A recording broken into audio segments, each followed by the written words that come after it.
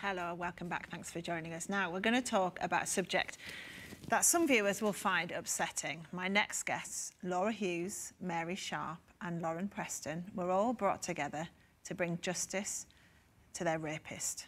Since the 80s and 90s, Martin Butler had escaped any punishment for his crimes. That is, until these three women found each other. Before we chat to them, let's hear more about their story. This story starts in the 1980s in northwest London, where Mary, Lauren and Laura grew up. Mary was the first to meet Martin Butler in 1988 and began a relationship with him when she was 20 and he was 26. Things were going well until she went on holiday to Cornwall with him and his family after 5 months together.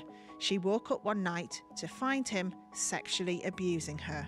Mary left the holiday without him and never spoke to Martin Butler again. She didn't go to the police and tried to block out what had happened to her. 6 years later, 14-year-old Lauren Preston met Martin Butler through his daughter when he began grooming and abusing her. And later that year, 14-year-old Laura Hughes was put through the same ordeal by him. Both Lauren and Laura reported his crimes separately to the police, but he still wasn't prosecuted. Until 2018, when everything changed, when at the age of 37, Laura decided to take matters into her own hands. She posted an appeal on her Facebook page, hoping other victims of Butler would come forward. And it was this that brought Lauren, Laura and Mary to finally get some justice for his crimes. Well, Laura, Mary and Lauren are with me now. Thanks for coming in to talk about this. I cannot begin to imagine what you've been through. But Laura, putting up that post changed everything, didn't it? So just tell us why you decided to do that. We tried to get justice back in 2008 when I was told to try and find more witnesses about my case or other victims. I managed to get hold of Lauren through Facebook, which has just sort of started. And it turned out she'd gone to the police when she was 21 and hadn't been listened to. And so she said, I can't remember, what did you say? It's like a dream, but you said something like, oh, it's a miracle you've come to Yeah, me. When I got your message on Facebook, it was an absolute miracle. Yeah, it's the first thing she said. Sad that I knew that something had happened to you, but a miracle that we could possibly take it further. Yeah. So... And then that went on for 2 years, and then on the first day of court, like, I was in there, but it got thrown out because of he'd already done time for dealing drugs, and so they couldn't talk about that aspect of it in court to the jury. So it got stayed. It was a loophole in the system, wasn't it? Yeah. It was so you'd both, Lauren and Laura, both had tried to get him prosecuted in the past, but for various reasons, to do with technicalities and lack of evidence, it couldn't happen. I got compensation, but no justice. So it was like, basically he was still out there, and so I have spent the last 14 years, well, since then, worried, knowing that he's definitely going to be abusing more people. Yeah. So that's why you done the post. Yeah, so I did the post because of that. Yeah. And then, Mary, I know, and I mentioned it in that film, you tried to block this out, hadn't you, since it happened to you? And then, what was it like when you read this post? Oh, it's just your whole world falls apart. Actually, you see it all. Yeah. Yeah. Mary was in the car when she got the post, and she had a breakdown.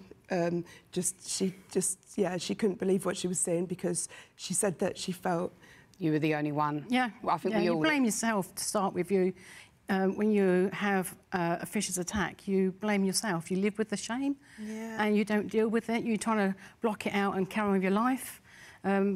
And then seeing the post, it just brought it all back, and I realised it wasn't me. I'm not the person, the only one. And because I imagine the three of you must have felt so alone. Yeah, you are alone. I knew what had happened to Lauren because I was there for some of that, and it was very public knowledge in their estate that Lauren... We were having a relationship. Yeah, but we didn't know back then, because, you know, it was at that age where, like, I hadn't even kissed a boy before. I mean, you were 14, weren't you? Well, no, we were even younger when we met him. We met him when we were, like, 12, 13. So, yeah, we didn't know what normal was. Yeah, and I imagine, Mary, because, you know, you'd been to the police as well, you must have thought that this would never go to trial. I did, but I dealt a lot of emotions and thought you know, how do I deal with it? Do I forget about what I saw, or do I just live with it and just, if I saw his face on the TV that it actually had hurt someone severely, I wouldn't live with myself. So it was my conscience that said, no, I need, you know, I need them to know. I mean, we're lucky how to dangerous survive, it was. so there's still that chance that someone might not have survived. You know, Yeah. I mean, his daughter was our main witness back in 2010. His own daughter, Who witnessed everything. Sammy, and she's such a lovely girl, and she's like the biggest victim in all this because she was in and out of care, and she still stood by us, even though she was terrified of him. Yeah. He was quite a scary character back then. Yeah. Gosh, I can't begin to imagine. And Mary, it was your case, wasn't it, that led to the conviction? But Lauren, you were part of it, weren't you? In terms of witnesses. Yeah. So Lauren, just tell me a bit about that. That was absolutely frightening, going to court and seeing him for the first time in, what was it, 28 I hadn't seen him since I was 16, Yeah.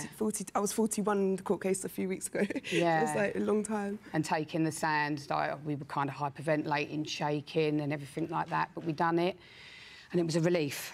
Yeah. Oh my God, the first day, like, because they told me to come in on the Tuesday, but I didn't actually get to take the stand till the Wednesday. So, like, I had to read through my statements on the Tuesday, and I was in the witness bit, and because it was quite crowded, they made me sit out in the outside of, not the outside of it, but there was a glass bit in the door, and I saw him.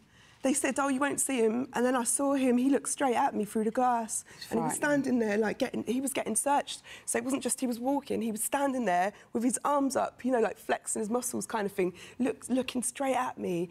And I was just, I was like, but you know what? That happening actually made it a bit easier to go in there on the Wednesday, knowing that I'd already had that panic, you know. Yeah. I was petrified to see him. Gosh, the court was so scary. The court was terrible because we wanted to be in the public gallery after. We had to share spaces with him. Yeah. Like, he was just sitting there, like, where you are to us. Oh, God, that's awful. But how did it feel then when you got the guilty verdict, Mary? Well, I didn't go to court because of exactly how these ladies would have felt. It was just something I couldn't deal with. So I did it by video link, and the whole week I was bracing myself. I was so cold I couldn't keep any heat in. It's a very hard place to be. I was like walking my dog with some friends. And when the call came through, I just nearly collapsed on the floor, crying, you know, sort of relief. It was just we were told emotional. We were told by the judge on no certain terms were we allowed to react with either verdict. So when he said guilty and then guilty again for the next... 2 accounts. I felt like my face was going to explode because I was trying to hold all the emotions into my face. Like, we weren't allowed to, like, smile or have any sign of relief. But we also thought he was going to get off because of in 2010 he got off. We just had no faith in the system. He didn't. Amazing news. And the good thing is, you three are so solid, aren't you? The love that we have for one another. This is the second time we've ever met. Like, we met... on the Tuesday after the court after case. the verdict. Yeah. And that was really, like, beautiful. And you're so tight now, you're looking after each other, aren't you? And me and Lauren had met, but we'd never met Mary. And, like, just I didn't know even Lauren existed. I knew Laura existed because she put the post up, so it's just incredible. I didn't even know her name, like, because they didn't tell us anything. And then me and Lauren haven't been able to talk for 5 years.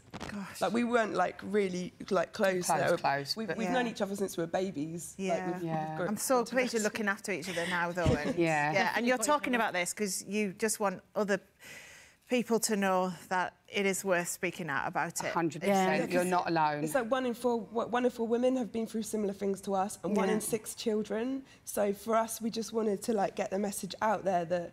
that the CPS and that are actually listening now. Like, things have changed a lot. And if you're comfortable speaking about it with a friend, family, or even going to the police, you're not alone. People are ready to listen now. They weren't in 2010. Like, our families have all handled it in different ways. Like, Lauren's mum is absolute rock to me and Lauren. Like, in the court case, she was absolutely awesome. My dad turned up. There's times in my life I didn't see him for 14 years. But my mum and sister, I don't talk to them because they can't handle me. Yeah, they want to brush it under the carpet. And all of that meant you managed to get a guilty verdict. Yeah, it has taken 5 long years, though. I mean, gruelling, soul-destroying years. But we've done it. Yeah. Well, we've done it. We weren't been able to talk about it, even in counselling. We were allowed counselling, but we weren't allowed to talk about the case. Well, thank you so much for coming in to talk about it on the show. Thank you for having us. Be helping other people by doing what you're doing. So thank you so much. Thank you very much.